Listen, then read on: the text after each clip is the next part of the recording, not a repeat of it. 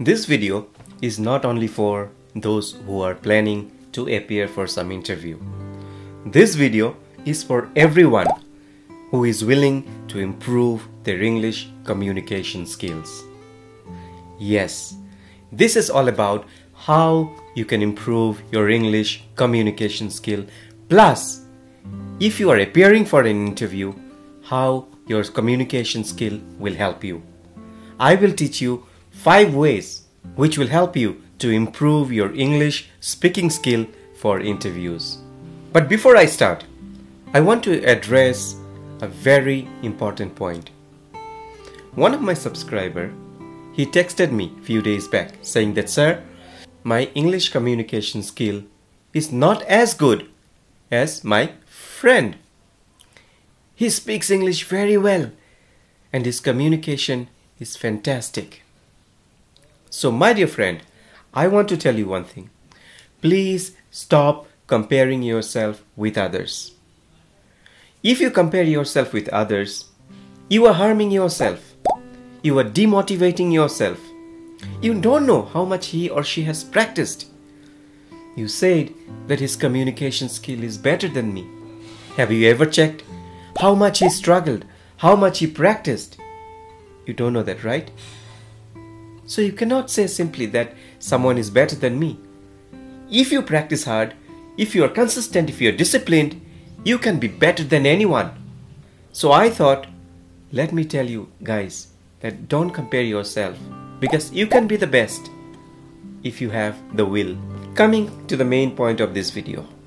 Whenever you listen to some English videos or English audios, you understand very well. If someone asks you to read something, you have no problem. You can read very easily. But the challenge comes when someone asks you to speak. Speaking is really difficult, I understand. We all know that we are not good in English. We are not good in our fluency. Because most of the time, we will be engaged with our mother tongue or our local language.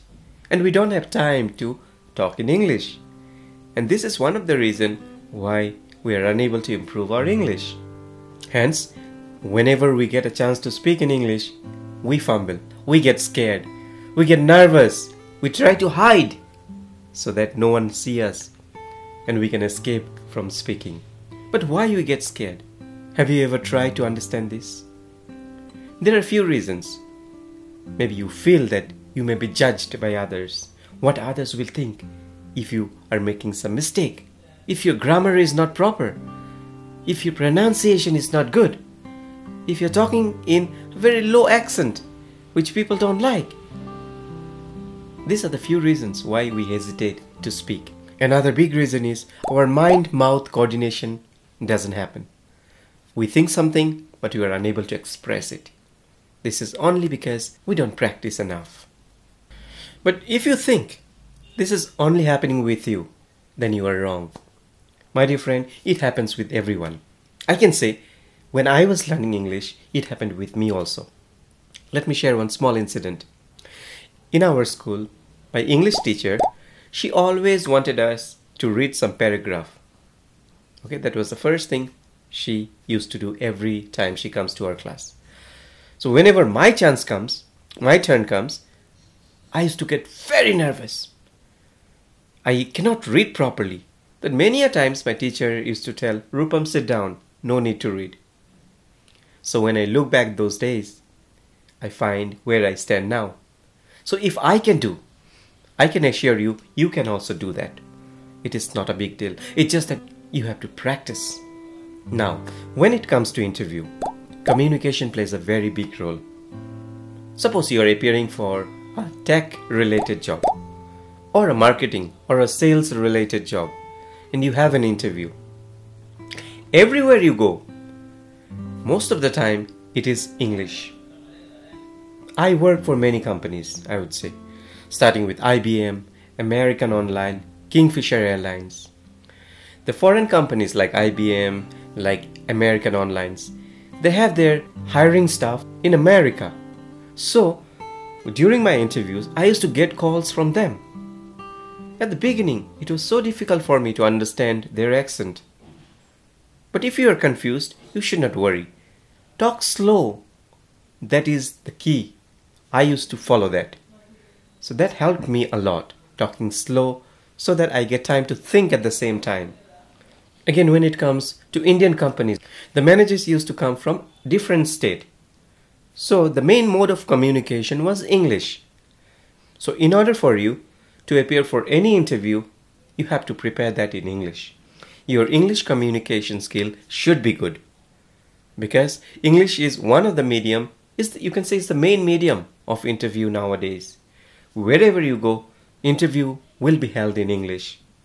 So before I tell you the 5 easy tips which will help you to improve your English communication skill, I would like to tell you one important thing. Rather, 3 important things I want to discuss with you. Firstly, English is not a status symbol. We cannot judge anyone just that he or she cannot speak English well. He may have other qualities, leadership qualities, decision-making qualities, but he is poor in English. We cannot say that he is not at all good. English is just a language which helps us to communicate with others. If anyone speaks English fluently, it doesn't mean that he or she is very good, is excellent, or is better than others. So always consider English as a skill, as a medium of communication. So it is a skill which can be improved and it can be learned by anyone. Got it? The second point. Mistakes will happen at the beginning. If you think that you don't want to make mistake, you also have to think that you will never learn. Because without making mistakes, we cannot learn anything. I'll give you my example. When I started learning swimming, okay, the first day I thought I will go to the water, but I will make sure that I will not drink this water because so many people will be there in the swimming pool. But that doesn't work. In order to learn swimming, you have to drink water, man, in the swimming pool. You like it, you don't like it, it is all a part of a game. Slowly, when I learned how to swim, I understood the techniques. So now when I swim, no, water doesn't go to my mouth. So this comes only with practice. So at the beginning, whenever you learn something, you have to keep in mind that mistakes will happen. And remember, never be scared of mistakes. And don't give up, saying that no, this is not my cup of tea. I cannot do that. You try, you will realize you can do it. Thirdly, don't think that it takes long time to learn English. I can tell you, if you are consistent, if you practice regularly, hardly 6 months. 6 months is enough for you to be good in English. For example, if you want to score at least 60 to 70% in the exam, just by reading 1 week before the exam, you can score that, right? I used to do that. The whole year in the college, we hardly used to study. Just before the exam, we take out our books and study. But yes, if you want to score 90-95%, then you have to start your preparation before. Same in the case of driving license. You practice for 5-6 days how to ride or how to drive. Then go to the office and give the exam. You cleared the exam, you get the driving license.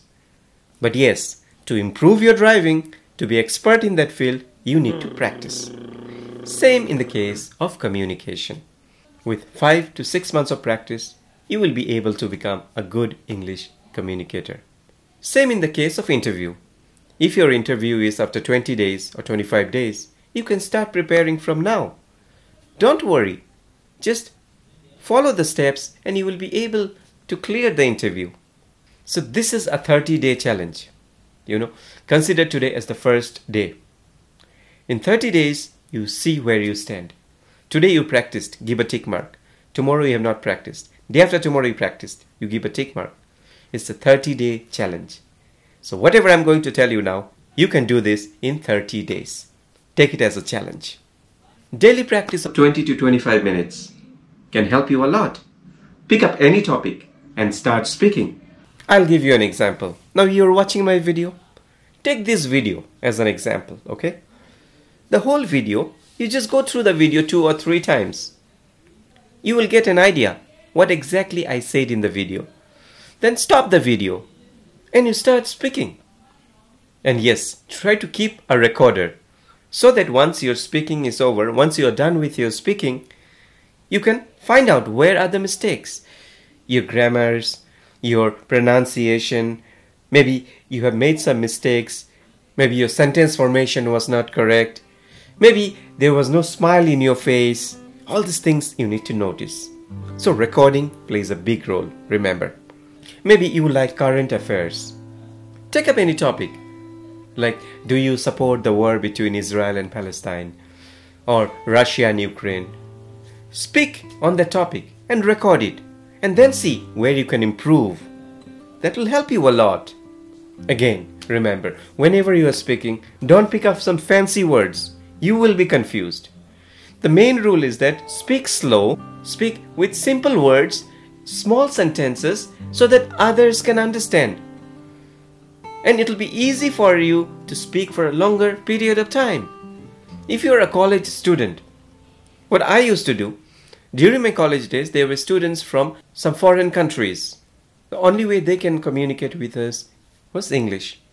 So you have no choice. You have to keep speaking in English. You can also do that. If you have friends who are from another country, try to mingle with them more.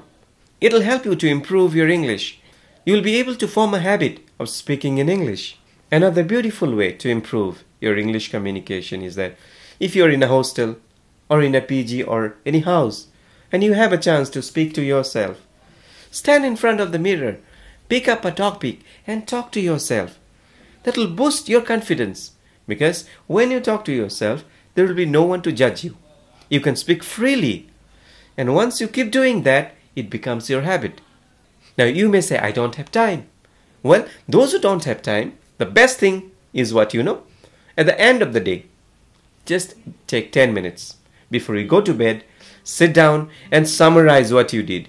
Speak out loud and talk to yourself the entire day, whatever you did. Today I woke up, I went to college, then I played basketball. Oh, I remember, I had my lunch with my friends. This way, narrate the story. It'll help you to improve your thinking skill, thinking in English. Once you form habit with all these things around you, now it's time for you to read some newspaper. Newspaper will help you to improve your vocabulary. You will be able to manage new words. Whenever you come across some new words, note them down, find the meaning, and try to use them in your daily conversation. And you see, at the end of 3 months, how wonderful your English communication becomes. Many a times in the interviews, the interviewer asks questions from newspaper also. So when you inculcate small steps in your life, your English will automatically improve. So this is a 30-day challenge. Consider today as the first day. Take up the challenge and see where you stand. So my dear friends, this is all I have for today. I will see you in the next video. Thank you so much.